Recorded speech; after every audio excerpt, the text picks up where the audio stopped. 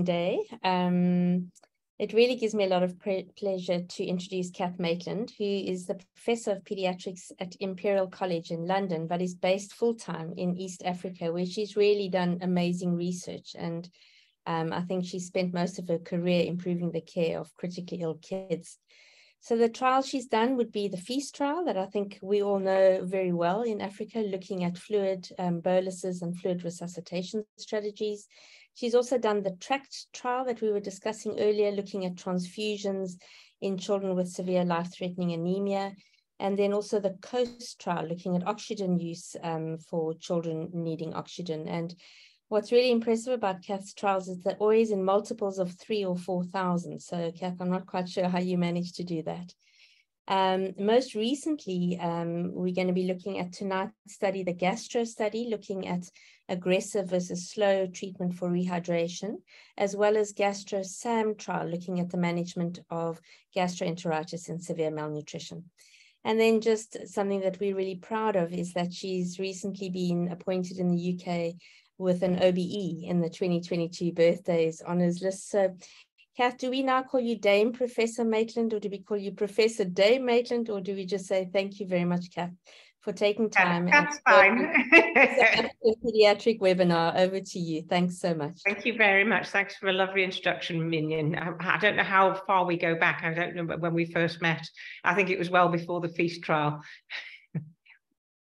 But so I'm going to share my screen.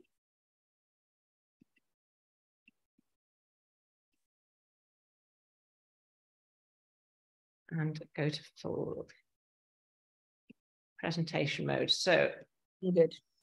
Does everybody have this slide? So I'm going to take you through quite rapidly the background into the management of gastroenteritis, basically severe dehydration, which I'm primarily focusing on, and the evidence supporting it, what it is, and some of the challenges, and the reason why we wanted to do a phase 2 trial. So it's nothing like FEAST.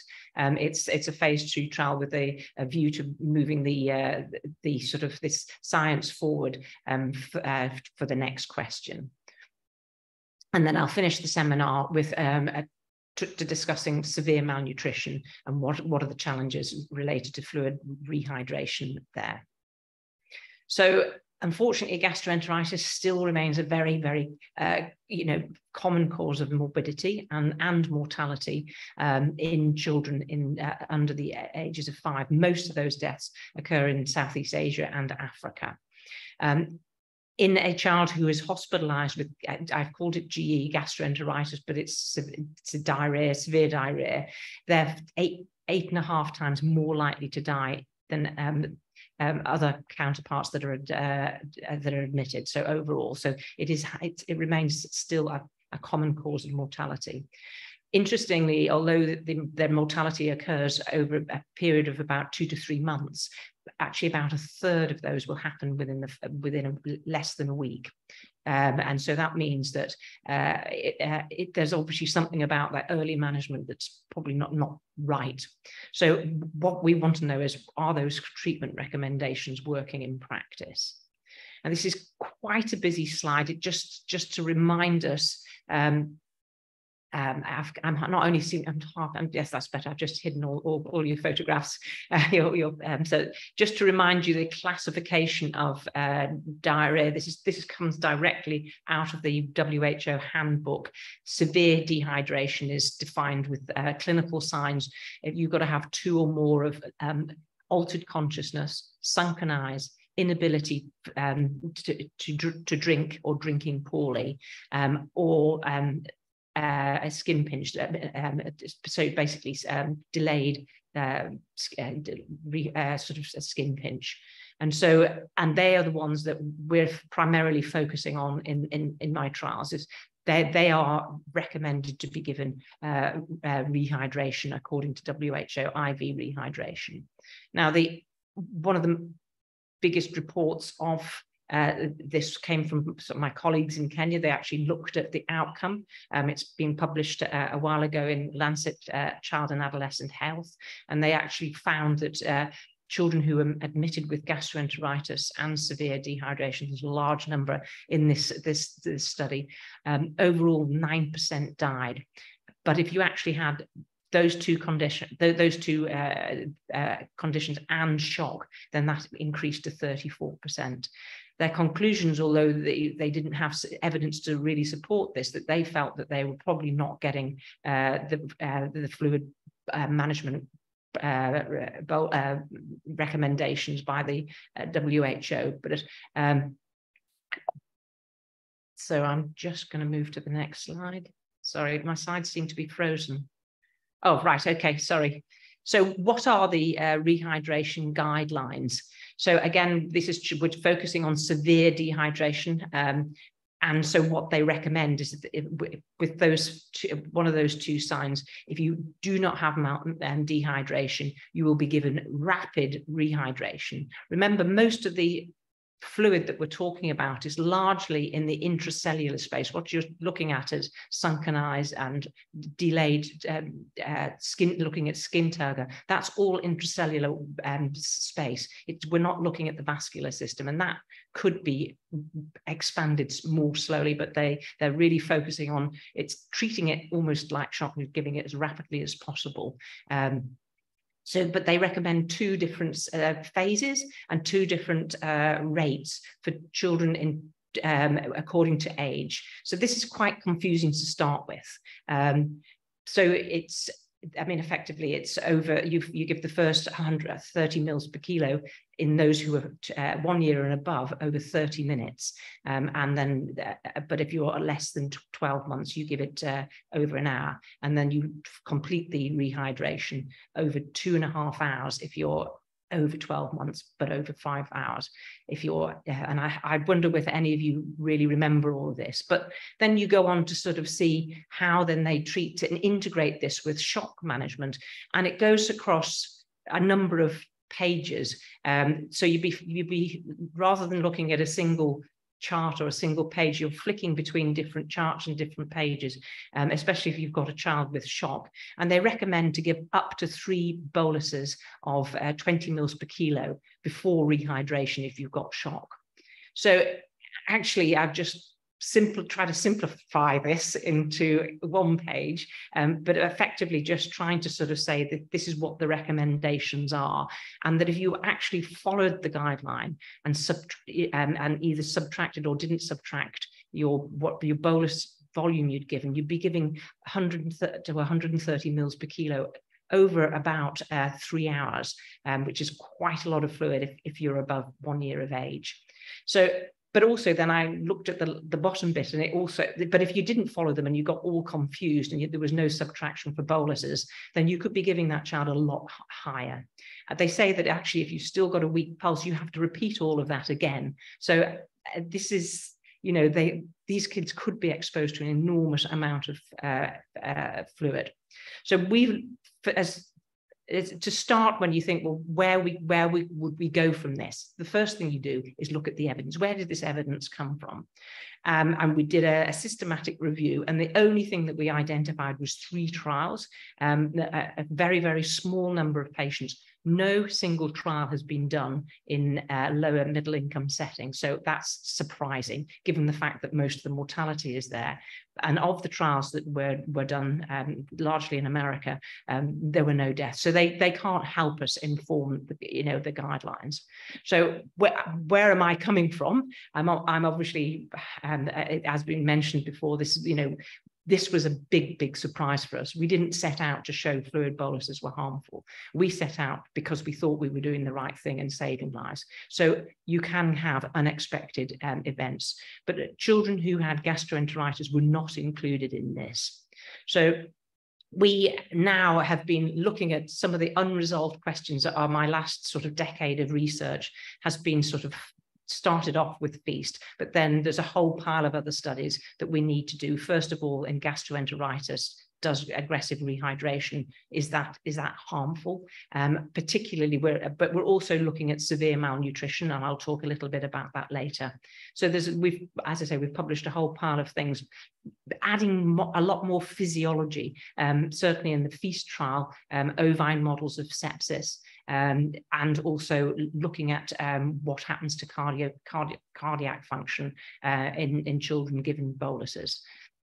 And that's the first 2 studies. But for this particular topic, what were our hypotheses? That obviously in children who come in with severe dehydration secondary to diarrhea, these very complicated diet lines, could they be sort of simplified so people can follow them? And then obviously we're concerned that the volume that's being given, because remember in FEAST, we only gave them 20 mils per kilo. 20 mils per kilo over 1 hour. So almost, some people thought that was almost homeopathic, and that showed it was harmful. These kids are getting a lot of fluid over a short period of time. Could this be extended to our concern about poor outcomes through intravenous rehydration using Plan C? So we designed a small phase 2 trial, looking at the WHO compared to what our hypothesis was, that can we give the same volume, but give it more slowly over 8 hours. So that was the experimental arm, slow arm. We were not going to give any boluses, so you went straight to rehydration with no boluses, irrespective of the child had features of shock. But then obviously for the other side, we followed the Plan C. We would then, if they were shocked, they would get up to 2 boluses, but then we would subtract from what they had already had, and then they'd get the following rehydration. We collected important clinical, biochemical, and physiological data during admission and then up to the day 7. Now, even although we were doing this trial in the trial centres that had already done the FEAST trial, so very, very familiar with trial methodology, following the protocol, we really struggled getting the clinicians to follow Plan C. They were very, very confused. We had to do lots of training and retraining to make sure everybody followed that.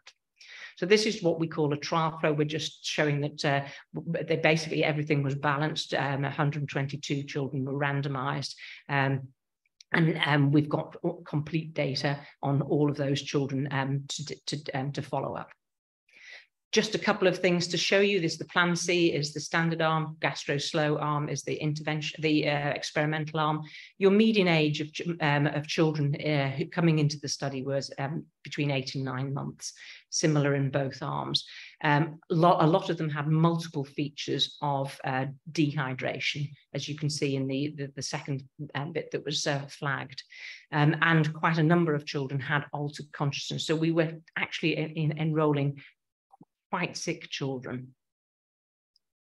What did surprise us is that the number that actually had severe deranged electrolytes, many children had hyponatremia, but hypernatremia, severe hyponatremia, was present in between 20 and 30%. And this is something that the WHO hadn't expected, because in other places, severe hyponatremic dehydration is managed on a separate protocol. So I was just flagging that to let you know. So this was really showing you that the adherence to what they were meant to be given. You see that if we start off with the green line, that's the slow rehydration. That gets to 100 mils per kilo. In other words, 10% dehydration at that 8-hour time point. And then you've got the other 2 lines. One represents the faster one in children over age of 1 year, and the slightly slower one for the children under the age of 12 months. So really, this was about safety. And so we had relatively, because everybody followed the protocol pretty well, we had relatively few adverse events, and mortality was pretty low, which was surprising.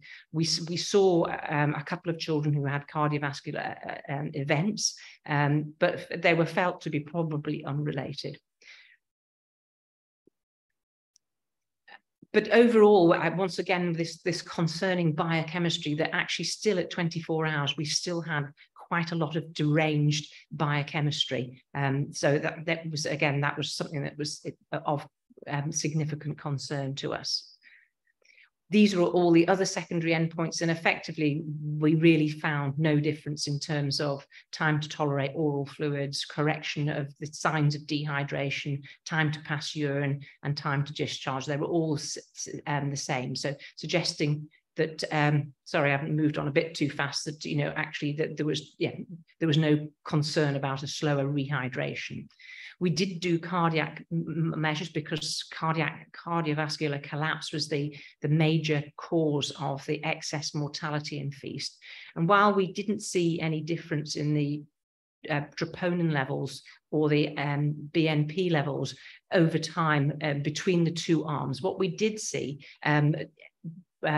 most stayed within almost within the normal range. What we did see with ANP is after that rehydration, it went from being in a relatively normal range to substantially higher range, and that persisted to day 7, completely massively elevated, suggesting that this was stressing the heart. We also then went back, because we brought children back at 7 days, we went and used that time point to reweigh them and said that was probably the same as their pre-illness weight. And so we then asked how many would have had 10% dehydration. And again, it shows that actually we're being very aggressive. We thought that they would have had 10% loss, but in fact, about only 30% of those children had a 10% loss. This is known. It's very, very much known that obviously the WHO and the Gorlick scales have been found in systematic reviews not to be very accurate at identifying the degree of dehydration, the accuracy. So again, you've got a guideline recommendation based on a clinical assessment, based on very weak level of evidence, just again building up that case. So really just summarizing the findings from the gastro study, we found that hyponatremic dehydration was more common, yet it would be, because that's not being considered as something significant, and you can't differentiate those children clinically, that they would normally be having a much slower rehydration regime. I've just flagged up the paucity of the accuracy of the signs of dehydration in terms of determining how much loss the child has had. We found that the slow rehydration and no boluses was much easier to implement without any safety concerns.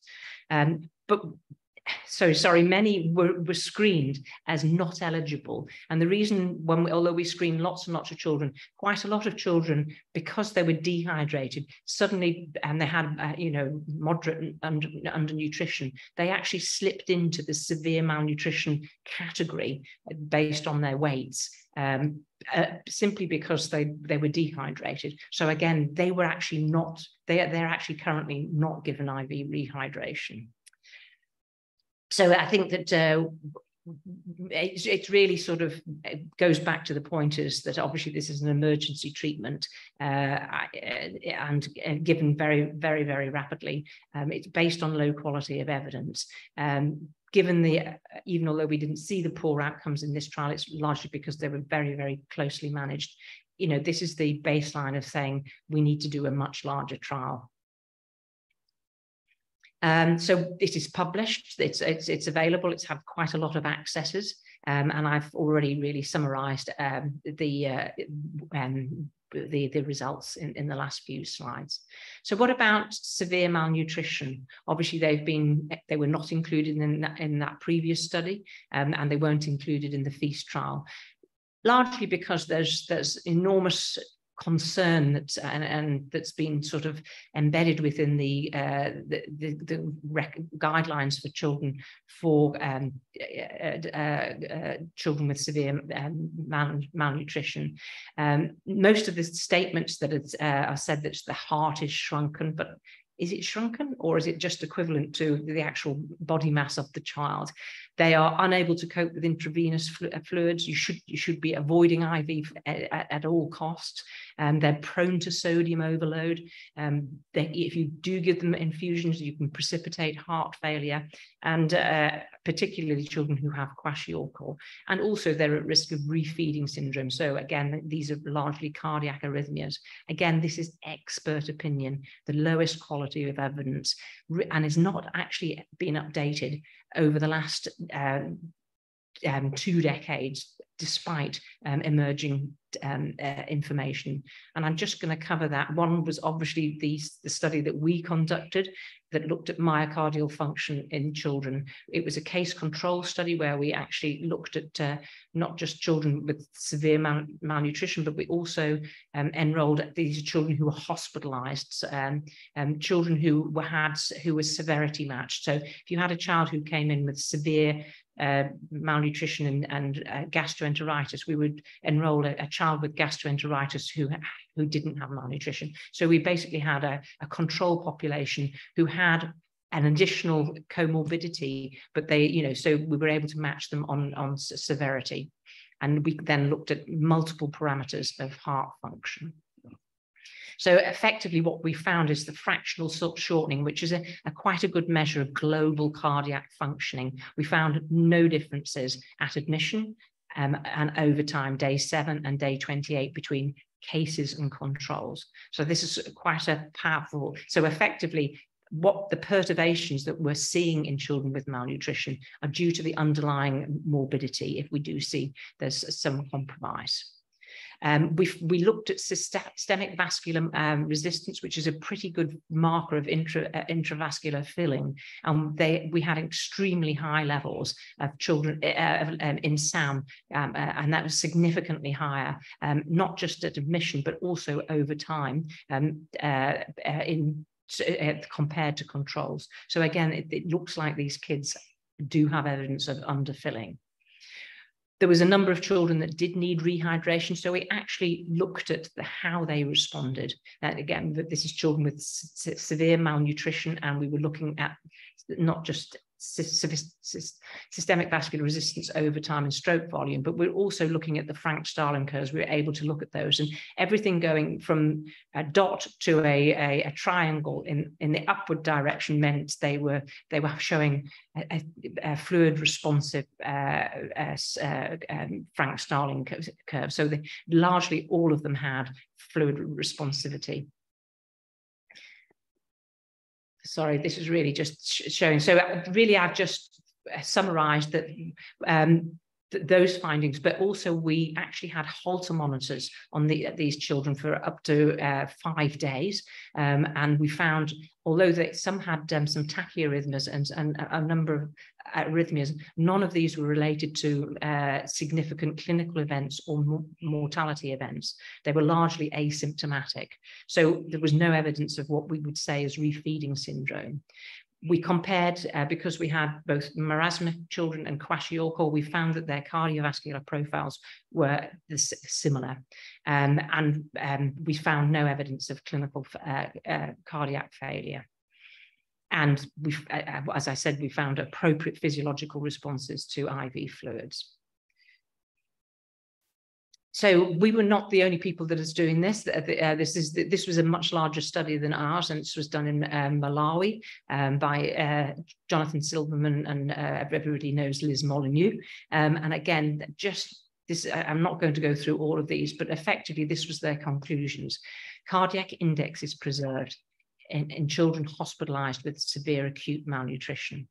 When the children are stratified by degrees of weighting, the cardiac index increases with worsening nutritional stages, commensurate with a lower systemic vascular resistance, suggesting that possibly some degree of their wasting is they may be dehydrated.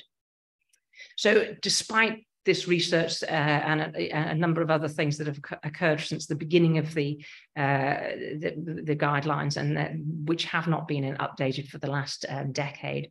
Although they've done reviews of the guidelines, nothing has changed in terms of their strong recommendations to not give children with gastroenteritis and severe dehydration, rehydration fluids. So effectively, this is what their guidelines are saying, that you'll put children at risk of over-rehydrations and complications like heart failure. No evidence. Children with acute diarrhea and severe dehydration are not given IV fluids, but only those with decompensated shock. That is a very, very late event, and the mortality is incredibly high. And they recommend non-physiological fluids to actually basically half-strength fluids. In other words, those that are probably more likely to cause heart failure than the current one, because of this obsession about the fact that they can't handle a sodium load. So when they sort of said that actually signs of dehydration are not reliable in these children, well, we've actually looked at these are children with severe malnutrition, a large database from Khalifi, and we found that actually there's quite a large number of children that actually do have dehydration signs and also signs of shock. They have a very high case fatality. So all of this is sort of layering of evidence to suggest we really, really need to look at this guideline. We also looked at where what had informed these guidelines. These are two systematic reviews that we did of intravenous, but we also did one for oral rehydration, which I won't cover again.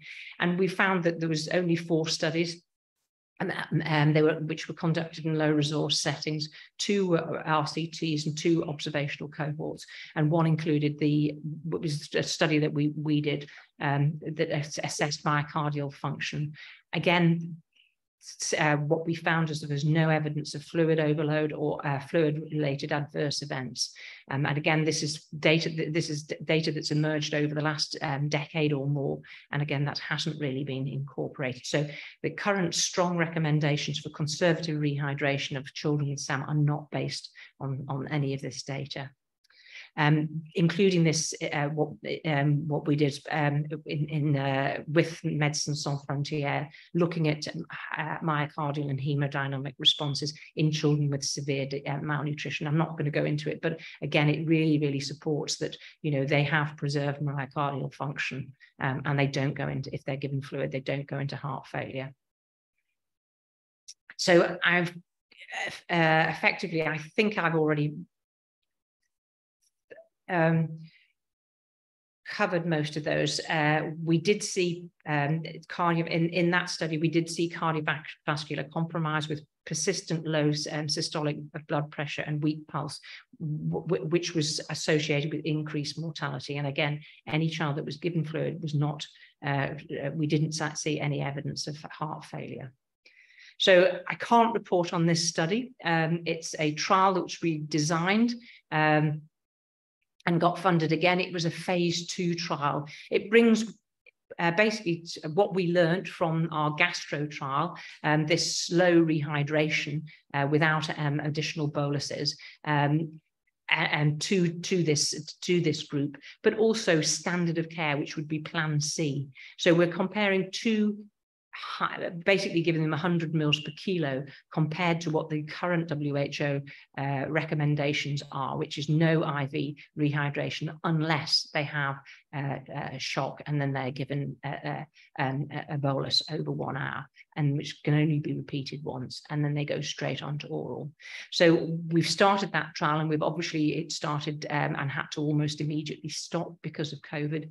We've taken quite a hit in terms of not being able to enroll subsequently, but Médecins Sans Frontières have come on board. We've increased the sample size, and we've changed the endpoint to a mortality endpoint, and we hope to get going with that shortly, and we hope to have some more data by the end of by the early next year. So thank you for listening. I know that I've taken you through a whistle-stop tour, and I hope I haven't confused anybody, but I think it's a really important topic, and thank you for inviting me to talk. Thank you, Kath, for covering such an important topic. It's something we're seeing so much of at this time of the year in Cape Town, and I'm sure around the rest of the country. And what I really love about your work is that you always go and take those gospel truths that come out of so-called large systematic reviews, which are often just 4 or 5 patients or trials, and actually ask the questions, is this the right thing that we're doing? So thank you very much for your excellent evidence. I'm going to hand over to Ziad Dangle, who's the current president of SAPA, and then we'll move on to Rachel, and then we'll do questions at the end. Thank you very much again, Kath, and over to you, Ziad.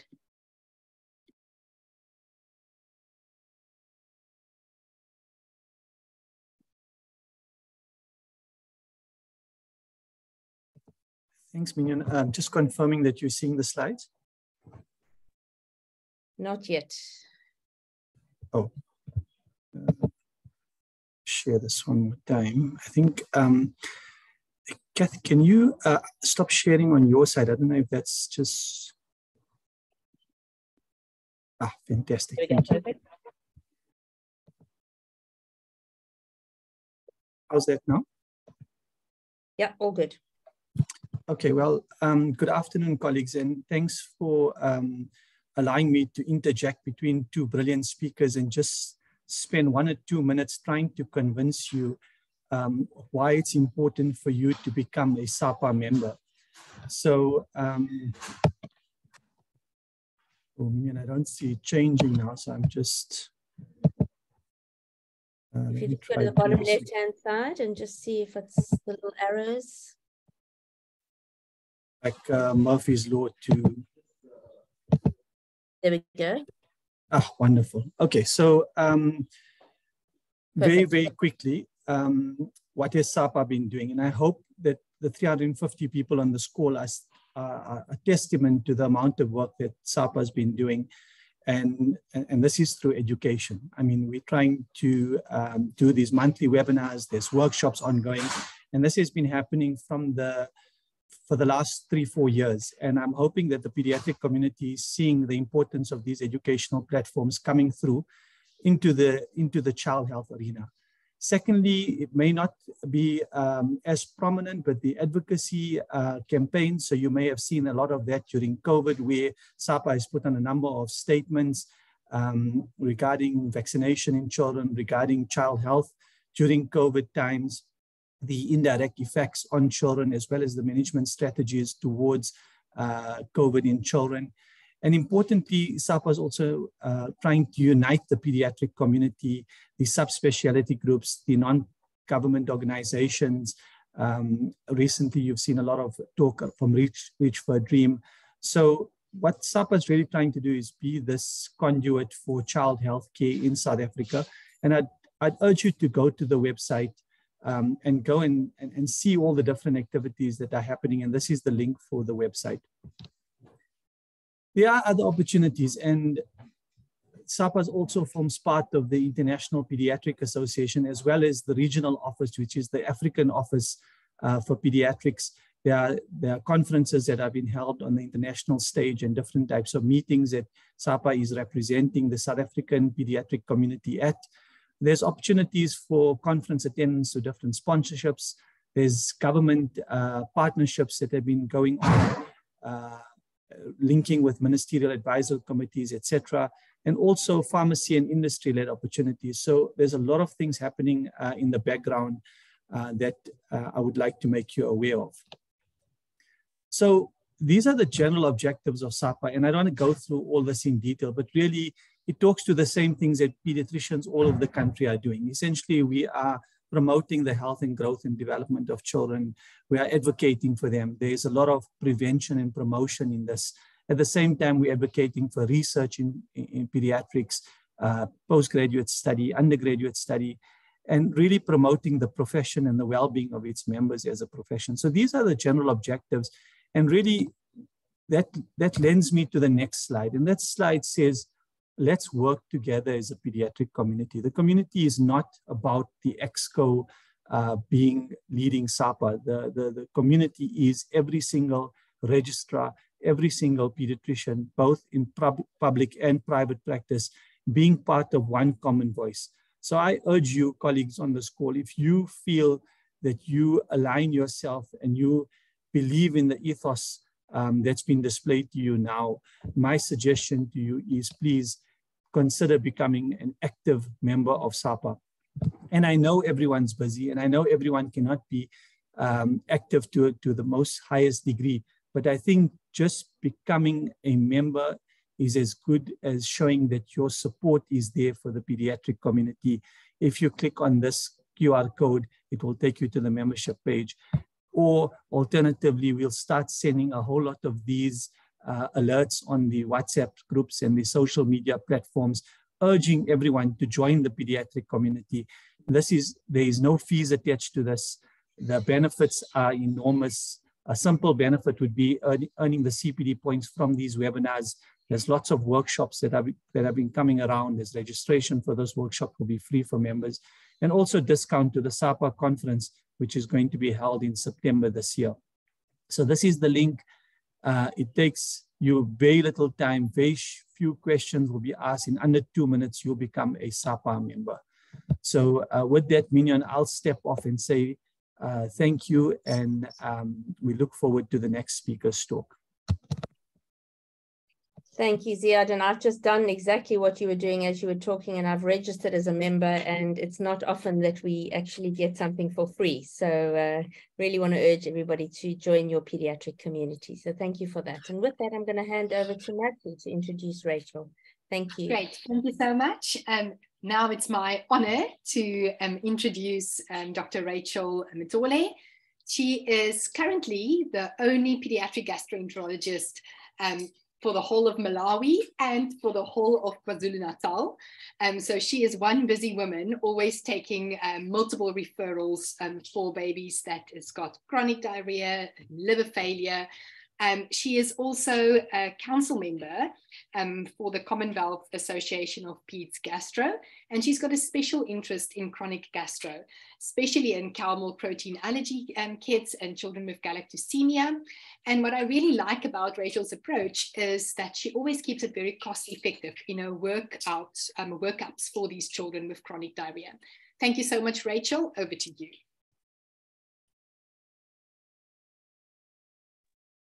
Thank you very much, Marty, for the introduction, and thanks for having me. So I'll be talking us through chronic diarrhea, and hopefully at the end, we'll be able to share some practical algorithms that you may use in evaluating your children with chronic diarrhea.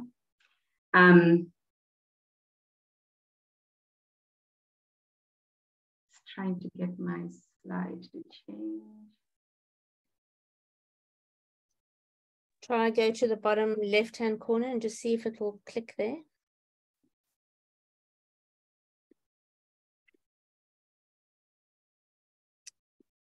You may need to share screen and unshare again. Oh, I should stop share and then.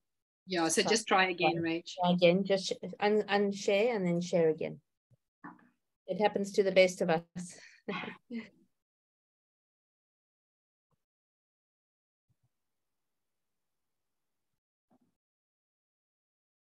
Perfect.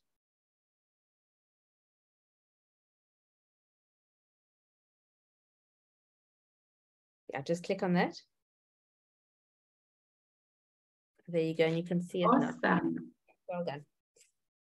All right. I have nothing to declare. So we will look at a few definitions, and we share on the triple burden of recurrent or persistent enteritis, and then go into the approach, looking at investigation, management, and then time wheeling. We'll look at a few cases.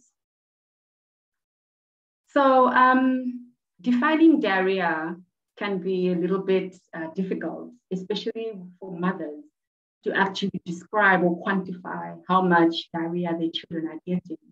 You can appreciate on the table above that there is such wide variation in the normal stool frequency in children. You can see the infant that is breastfed can have one stool in 10 to 14 days, and they can also have 10 stools per day. And then you have the older child who can have up to 3 stools per day. So there's a lot to grasp in terms of definitions and what is normal. But WHO defines it as when you've got 3 or more loose or watery stools, taking the shape of the container in a 24-hour period, and acute being less than 14 days duration, and then persistent being of longer duration. But of course, we're very worried if your acute diarrhea is persisting beyond 7 days. And then I also have a chart on the slide with the Bristol stool form scale. Sometimes it does help to show guardians the different types of stools, like type 6 and 7 are the ones we worry about for diarrhea. Does it look loose like porridge, or does it look like mash, like gravy? Maybe terms that guardians may be familiar with using. So that can be helpful. You can also look at diarrhea as an increase in frequency or water content compared to the previous pattern of the individual. And as mentioned, it's very difficult for one to quantify, but you're looking at stool outputs of more than 10 mils per kg per day. And in the adults, that works out to more than 200 mils per day. So basically, the gut handles up to 8 liters per day of fluids in adults. So 90% of that is going to be absorbed by the midgut, the small bowel, and then the remaining 1 liter or so is going to be reabsorbed by the colon. So you have about 200 mils that you may lose in the stool. So when you have diarrhea, it means that even the colon is not able to reabsorb the amount of water that is there. Bear in mind that the colon is able to absorb more than 5 to 15 times than the small bowel. So you can imagine if one is having diarrhea, then it means it's gone beyond the capacity of the colon. So sometimes children may start with an infective cause of diarrhea, and then the diarrhea can persist because the consequence of enteric infections is you may have mucosal injury. When you have mucosal injury, you may lose those brush border enzymes that you have lining the small bowel wall. And on those brush borders are enzymes like lactase that you can lose with the mucosal injury. And then children may end up getting a lactose intolerance kind of picture, giving you an osmotic type of diarrhea. And then that can increase the diarrhea further. And then if the diarrhea continues, then they're at higher risk of becoming more malnourished. And then that can also predispose them to having more infections. And then with chronic diarrhea, you may have a relative acute infective onset, and that's the persisting diarrhea spectrum. But then you also have a wide diverse of causes. And these ones may be due to long-standing intestinal dysfunction, maldigestion, and malabsorption. And that's what I can hope to get you to go through in terms of evaluating your patients. But how big a problem is this? As mentioned earlier by Prof. Kathryn, diarrheal disease is the second leading cause of death in children under 5 years of age. Most of these deaths are occurring in sub-Saharan Africa, as well as Southeast Asia. And if the current trends continue, then in 2030, we'll have about 4.4 million children dying before their 5th birthday. Hectic. We do need to recognize that and really develop approaches in preventing or shortening the length of diarrhea. Although we have these numbers, it's difficult epidemiologically to ascertain how much of this is contributed to by chronic diarrhea. Diarrhea can also contribute to 40% of disability-adjusted life years globally. So when children have recurrent enteritis, there's several other consequences that they may have. And I just wanted to bring to our attention that the triple burden of recurrent enteritis can comprise the HAS drop, so height for age Z-score drop. There's about 1,000 children per day who can die because of enteric infections. But these infections can help stunt over 160 million children, and 30% of them in lower and in less developed countries. And then to note is recurrent bouts of diarrhea can also reduce or catch up growth. There's also literature that has shown that if you have chronic or systemic infections, you may have resistance towards growth hormone, and your organ response to growth hormone may be diminished or reduced. And then the next consequence is the cog hit, the cognition hit. Enteric infections can also rob cognitive development. You can lose up to 10 points, and this is the case for 1 to 5, and a fifth of all children. Then cognition may also be related to how many bouts of diarrhea. So the more diarrhea episodes they have, the lower the cognition. And then lastly, there is the metabolic syndrome hit, that enteric infections may increase adult obesity, causing metabolic syndrome and cardiovascular disease. So these are just important things to have in mind, since the majority of our persistent or chronic diarrheas start off with infective causes initially. So it's important to know the consequences of this. How do we actually approach diarrhea?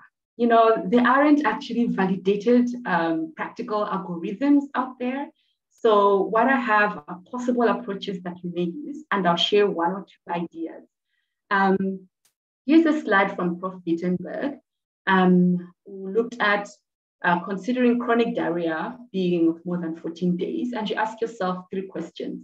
Is there nutritional deterioration with dehydration?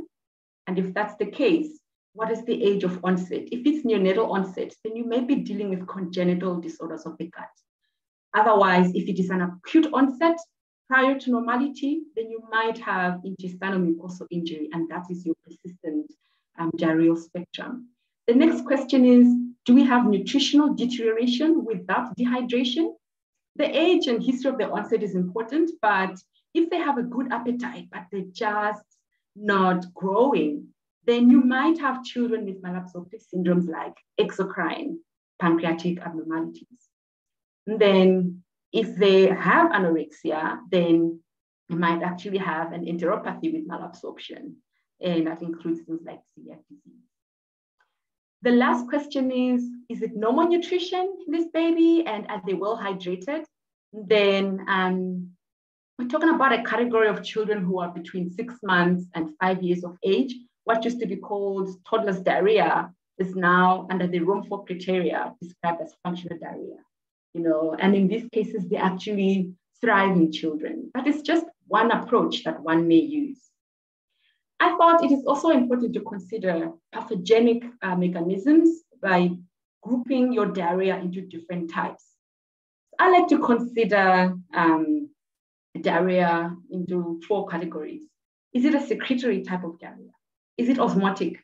Is it inflammatory?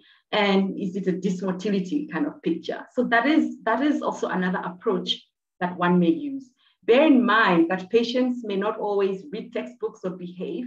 You might have an inflammatory type of picture that is so severe, with such severe mucosal damage that it can present even like a secretory diarrhea, plus minus osmotic. But it's just good to have that kind of approach. So when you have osmotic diarrhea, it's about what's happening in the lumen. You have osmoles in the lumen, and they create an osmotic gradient with net water secretion and retention. So you get massive watery stools beyond what the colon is able to reabsorb. Then you have the secretory diarrhea, which is really about what is happening with electrolyte shifts among the membrane. And in this case, it doesn't matter what's in the lumen, right? Whether there is osmoles in the lumen, you just have these endogenic secretions of substances that induce fluid and electrolyte shifts, regardless of the osmotic gradient. And then the other category is the dysmotility. So if you've got low transit time, you don't give enough time for things to be reabsorbed. So you end up having diarrhea, even though you've got normal epithelial structures. And then the last category is also a big one. It's the inflammatory bracket. And there's a lot of causes for inflammation. We're talking about infective causes with colitis. We're talking about food allergy presenting as an allergic colitis or egg pies. You can have immune problems. primary immune deficiencies or autoimmune enteropathies. So the inflammatory bracket can be very wide, but it's nice to have an approach and try to see which bracket you can place your patient. So the small bowel mucosa is got lined with brush border columnar epithelial cells, which are folded into finger-like villi. This helps with improving and increasing the surface area for absorption. And then it's important to understand that you've got a lot of fluid movement through active transport of ions. And the major ions are sodium, chloride, and bicarb. So broadly, you have sodium from the mucosa to the serosa. This drives your absorption. And then you've got chloride movement in the reverse direction, and that drives your net secretion. You need to have an intact epithelial barrier for good small bowel function.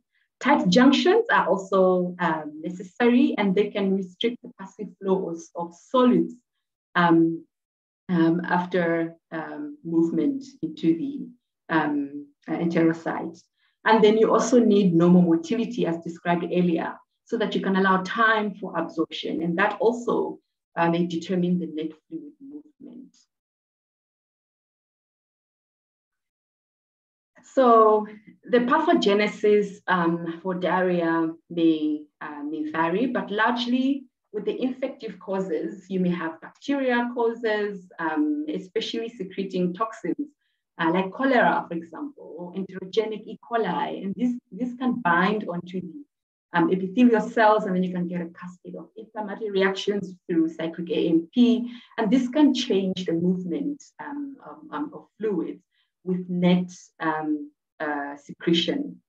And then viral pathology has also been noted, and you can get, for example, rotavirus actually going through the enterocyte, and also resulting in a cascade of reactions, also calcium-dependent processes, and then resulting in fluid shifts that are abnormal for the bowel. And then you can have congenital diarrheas, and these are of very early onset.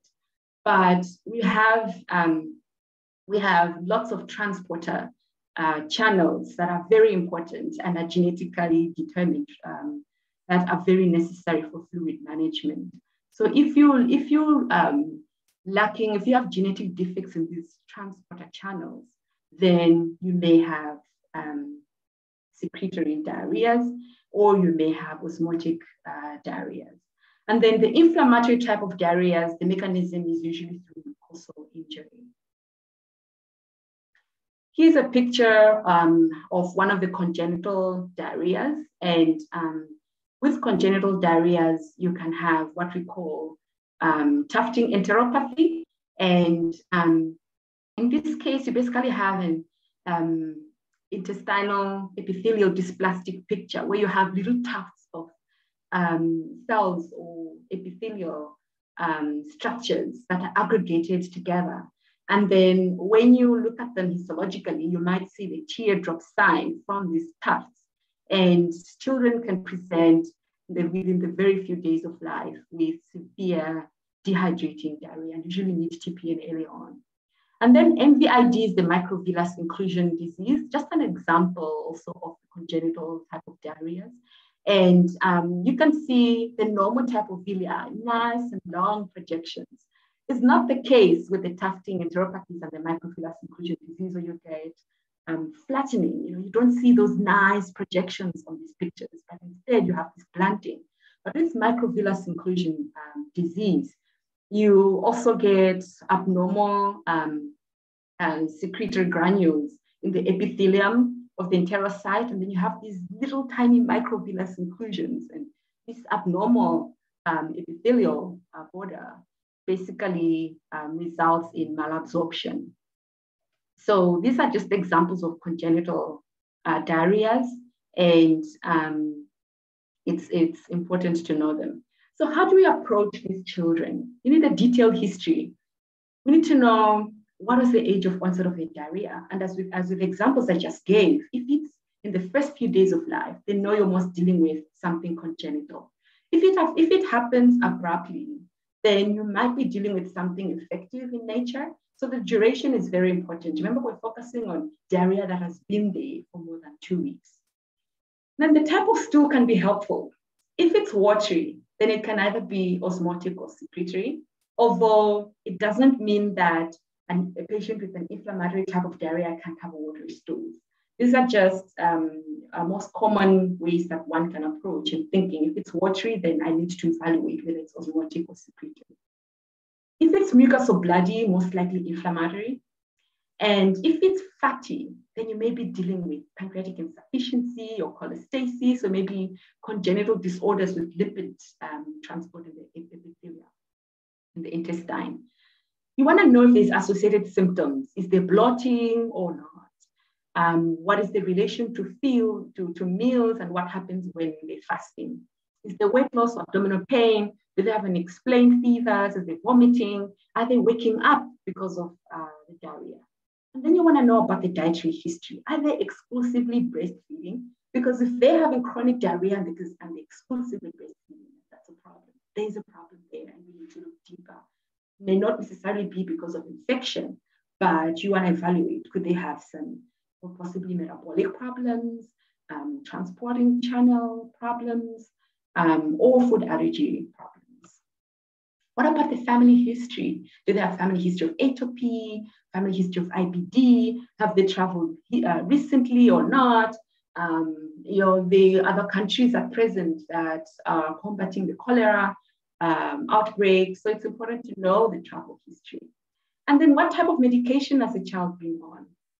Things like medication like magnesium, phosphate-containing medication may cause diarrhea, but also if there's overuse of laxative medication can also result in diarrhea.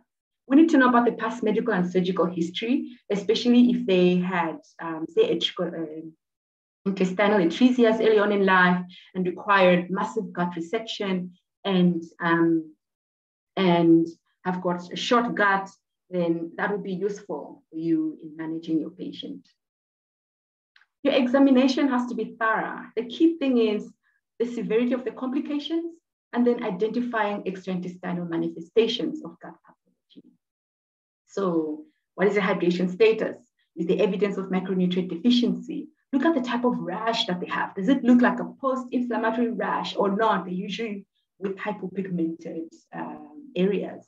Is the child edematous or not? Are they clubbed? Do they have jaundice? Do they have arthritis? Is there eye involvement? It has to be thorough. Do they have abdominal distension with acromegaly? Or are they palpable feces or not?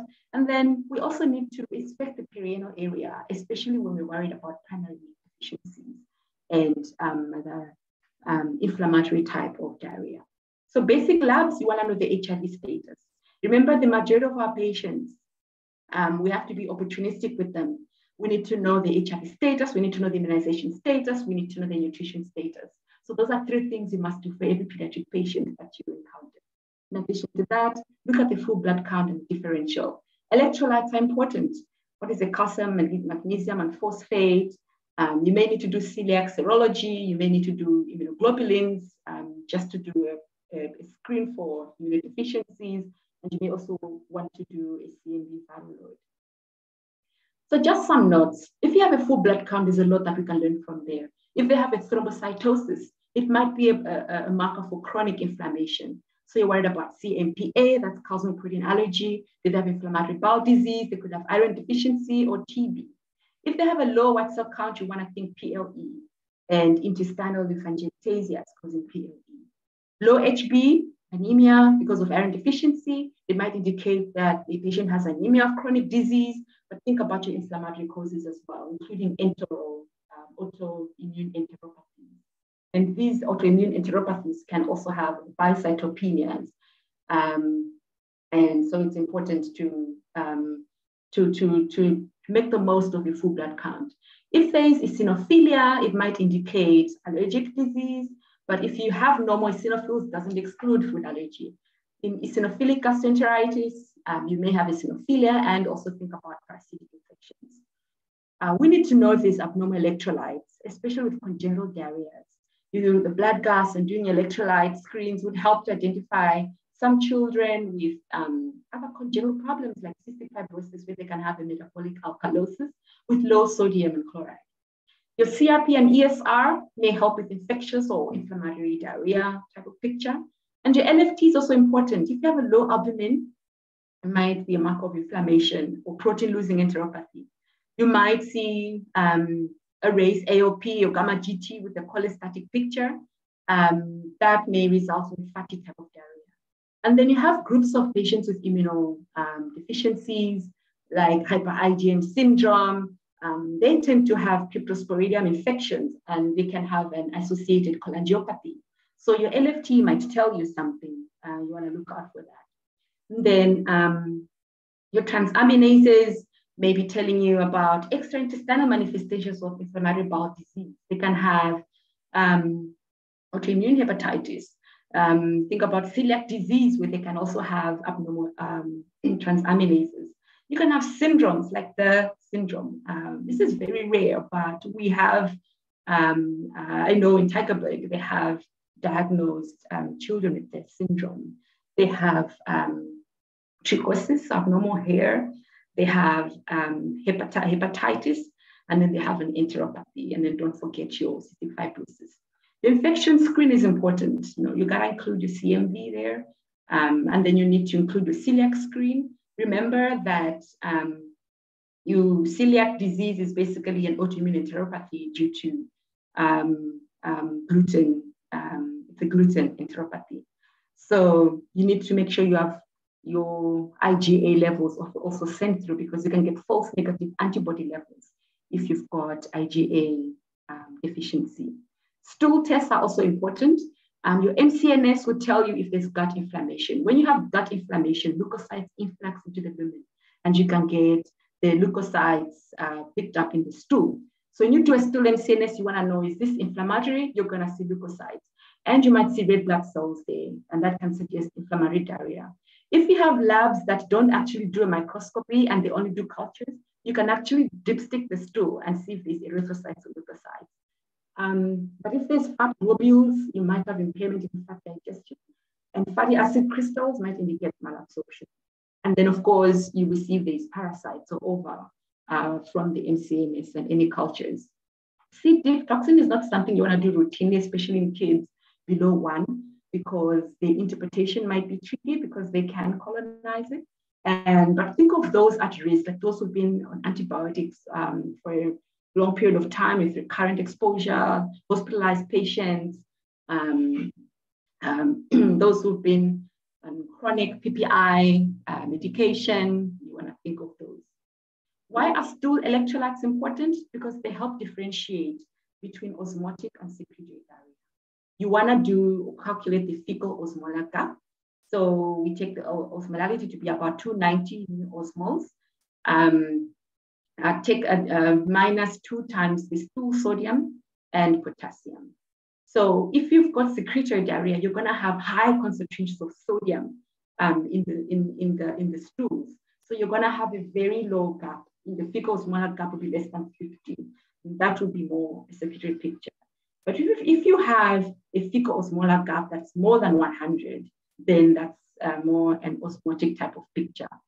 You can also look for fecal reducing substances as well and determine the pH, because if you have an osmotic type of diarrhea or carbohydrate malabsorption, most of those solids end up in the colon, and then bacteria ferment this and produce gas, and you can get bloating, and you can get an acidic type of diarrhea. So you're going to get a low stool pH. You can also do dipsticks, and you might be able to get low pH as well in settings where you can't do fecal reducing substances. The same with, just to note with electrolytes, it has to be a liquid stool. So turning the upside down is important, and maybe put a urine bag to try and collect the liquid stool. The stool elastase is important because if it's low, it might indicate pancreatic insufficiency. Normally, it should be more than 200. But if you've got massive diarrhea, stool, you can get a false low elastase in high volume diarrhea. So it's always important to check at the time you're doing the study, what was the stool consistency? And the calprotectin is also a mark of gut inflammation. It's a neutrophil product that will also influx into the gut lumen with inflammation, and you can pick it up in the stool. The stool alpha-1 antitrypsin is very good for assessing for protein-losing enteropathy, because the alpha-1 antitrypsin is not really absorbed or digested, and you get very low quantities. And if you measure the levels in the stool, then it may be an indicator of a protein-losing enteropathy. Remember, you can also get extraintestinal infections, like urinary tract infections that can also give you diarrhea. So it's important to also screen the urine. And then you want to do urine for reducing substances, which may be positive in patients with galactosemia or those with glucose galactose malabsorption. So here's a table to just highlight the different types of diarrhea. We said that with secretory diarrhea, the defect is mostly reduced absorption. You get increased secretion. You have problems with electrolyte transport. The stool will be watery. You're going to have normal stool osmolality. The fecal osmolar gap will be less than 50 and there'll be no leukocytes. For osmotic diarrhea, you're usually due to maldigestion or malabsorption, maybe due to transport defects or ingesting unabsorbable solids, your high fiber diet with non-digestible carbohydrates. Stool will be watery, but you're going to have very high stool osmolality.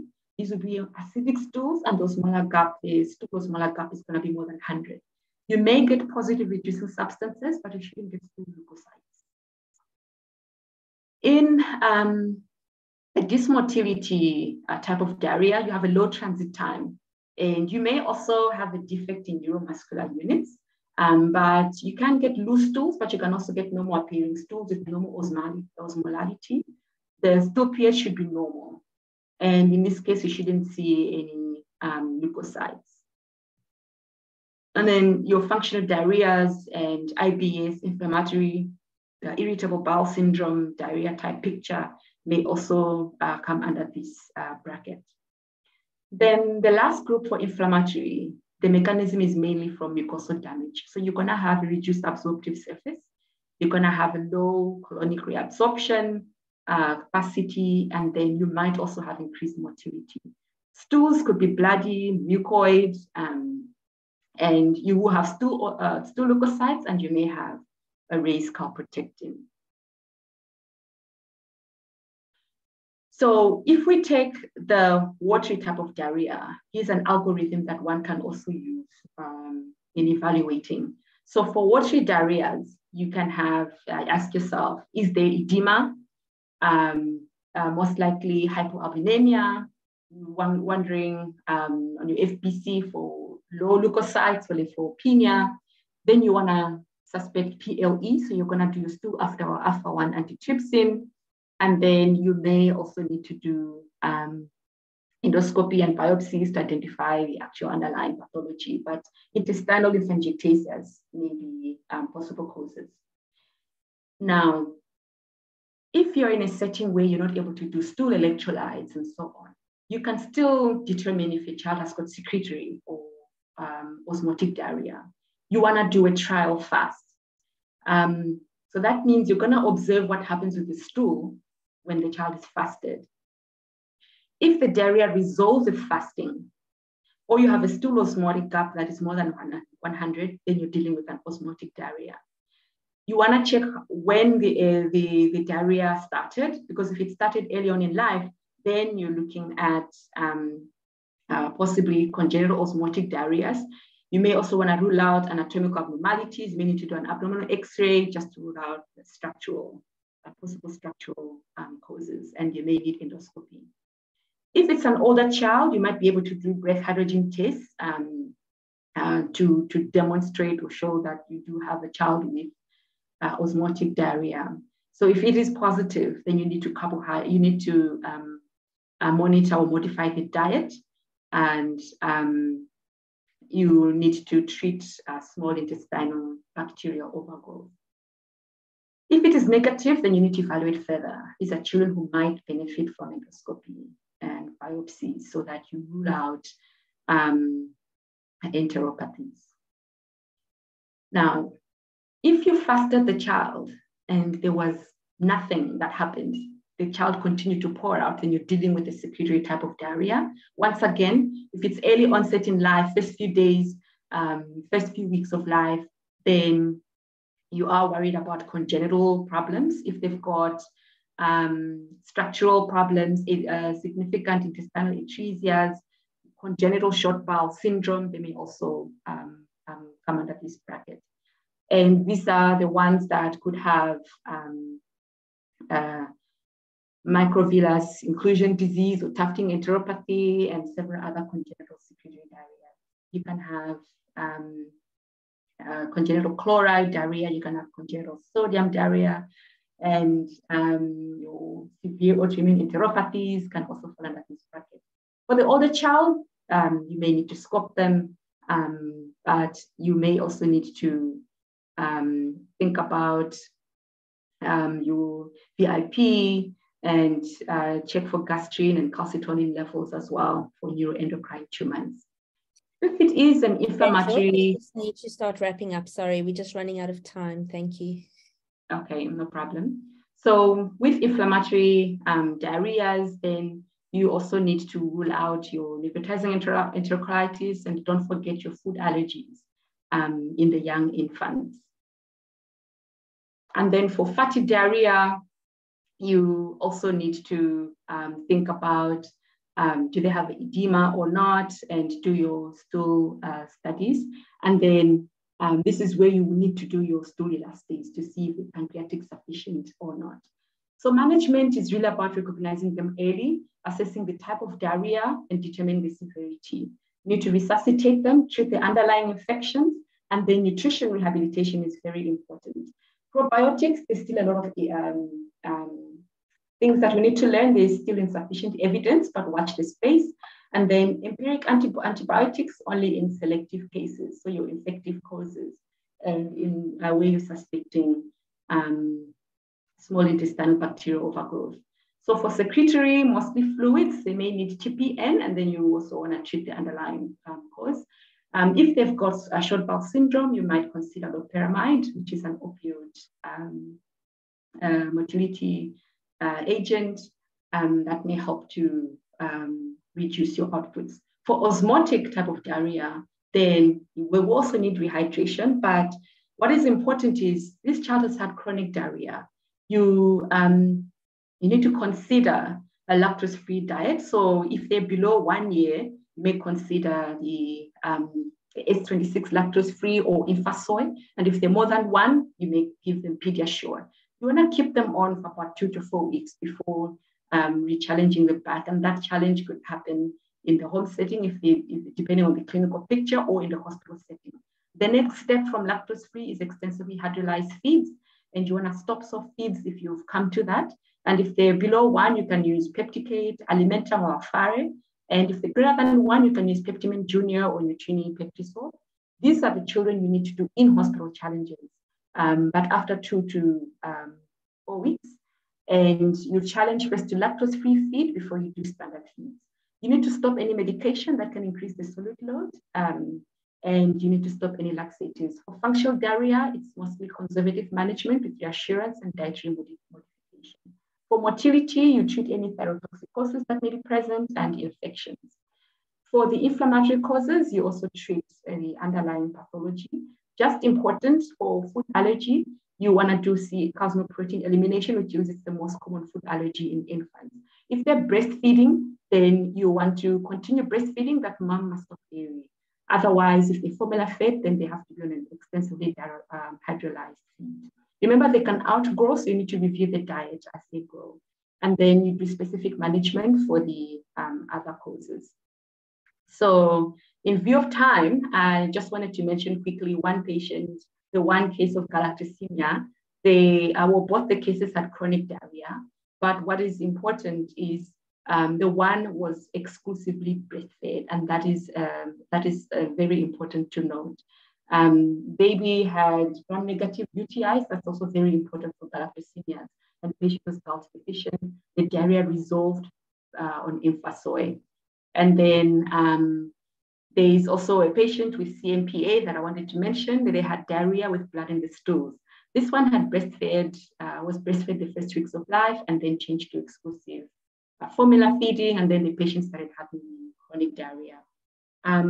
So when child's feed was changed, because they did have signs of inflammation on the results with high platelets and high ESR, removed remarkably when it changed to soy protein feed, was discharged, but came back because mom she found the shops closed and couldn't buy the Infasoy. She gave standard formula and baby was back within 24 hours with diarrhea. And then the diarrhea subsided once we stopped. So that was actually the way we diagnosed cosmic protein allergy. And then the last quick case was the patient with CF, who was also exclusively breastfed, but baby had chronic diarrhea, was failing to thrive, and there were no leukocytes in the stool. They had very low sodium and low chloride. Stool elastase was less than 15, and the CF genetics were positive. And so this patient was diagnosed with cystic fibrosis. So in conclusion, chronic diarrhea consequences include significant morbidity and mortality. We need to have good practical approaches to help us evaluate them, and we need to refer them early for specialized care. Thank you very much for your attention. Thank you so much, Rach. That was a mouthful. If everyone can just bear with us, we really have a couple of questions we just want to quickly get through. So I'm going to ask Mignon to just quickly ask Kathryn a couple of questions about that's been in the chats. And just to say that these PDFs of the presentations will be available on the website for everyone to look at later. Mignon, over to you to just quickly go through those questions. Brilliant. So two brilliant presentations. Thank you very much. Kath, so this is from Paul Mashanga. He is one of our fellows who's now working in Zambia. And he said, thank you for the presentation. We've seen a reduction in initial resuscitation boluses for shock in the non-malnourished from 20 to 10 ml per kilo. We are still using 15 ml per kilo for SAM patients with hypovolemic shock. I may have missed this because I joined late, but is there any change in the initial fluid resuscitation boluses for SAM in hypovolemic shock? Well, I just want to thank him for raising that point. This was, so it'd be very, very interesting to know. And I've done a poll with other people at a conference saying that they're using the 10 mils per kilo. And I asked, so which children are you giving 10 mils per kilo? And there was a whole range of answers, and none of them actually got the WHO recommendations. So for 10 mils per kilo, you've got to have a cool peripheries or cold hands, a weak and rapid pulse, although it doesn't say, and a delayed capillary refill of 4 seconds or more. And I think a lot of people don't understand that. So in the FEAST trial, we only had 64 patients that, you know, we screened thousands, and they're shockingly rare, shockingly rare, but they have a very, very high mortality on. So the fact that they're still being given fluids, if people follow that, I mean, we're concerned about slippage. So the 15 mils per kilo for the WHO severe SAM, again, is, so you've got to have all of those 4 features and altered consciousness. Again, this is a really, really high risk group, and it's just too little, too late, and it's probably the wrong thing. They just sort of kind of threw it in saying, don't rehydrate them, but you can give them a bolus if they've got a shock. Nothing's changed. I think that kind of answers Jessica Price's questions as well about how do you explain the lack of increased mortality demonstrated in your work comparing the WHO standard of care plan, which includes boluses compared to slow rehydration, given the FEAST study findings where even smaller boluses were found to increase mortality risk. And I think it's those 64 patients that you had that were quite different, weren't they? Yeah, but they still had a very, very high mortality. 60% versus 20% if they didn't have a bolus, all in the same direction as the overall mortality.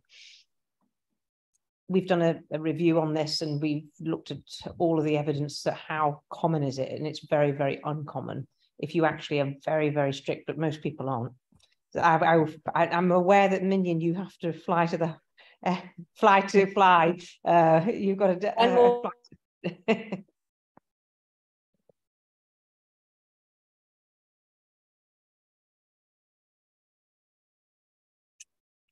Oh dear, I think Mignon, I think we just missed you or lost you for a short period. Sorry. Did you say one more question? Yeah, I was just going to say, Haroon, can you hear me again? Haroon Saluji's question, any comments about Resomal versus ORS for SAM? We have done a systematic review of that. Yes, of course I have. And we're actually, that is a part of a factorial randomization in the GastroSAM. And we're basically, the evidence behind that is pretty shocking. So it's, again, it's something that the problem is that Resomal is hardly ever there in the country. So that means that because everybody's being told, oh, it's too scary to give them ordinary ORS, they still, you know, even although that's what they're meant to be receiving, quite often it's not available. Again, very, very low quality of evidence surrounding that. There have been trials. The trials have shown that actually those who received the lower sodium Resomal had seizures. There was a high, but they focused on potassium correction, and you know, and one of the, you know, downstreams, if you have severe hyponatremia, you do have a risk of seizures. The whole thing just needs better evidence base. So whatever's already the recommendations, they definitely need to be supported by the appropriate trials. So, Prof, can I ask, if you have a severe SAM, edematous SAM in front of you that is severely dehydrated, what would you do for the patient? How would you rehydrate that patient? Well, I would, I'd put them into a clinical trial. No, but no, in terms of, I mean, it's interesting because you've got to say that if you want to do better outcomes, you would like to understand whether, is it the fact that if I gave this child fluids that they had a poor outcome, or is it the fact that they're not getting fluids? I would ideally like to rehydrate them.